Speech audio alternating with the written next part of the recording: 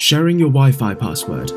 The traditional way would be you reading it aloud while your friend struggles to follow. However, if you're using Apple devices, there's a better and easier way to share your Wi-Fi. Let me tell you how.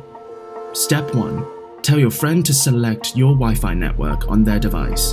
On their iPhone, head to Settings, tap on Wi-Fi, and after it is scanned for nearby networks, tap on your Wi-Fi network. On a Mac, your friend can select your Wi-Fi network on the Wi-Fi drop-down menu. Step 2. Hold your own iPhone next to your friend's device. Your iPhone will detect that another device is trying to connect to your home Wi-Fi, and the menu will pop up. Now tap Share Your Password.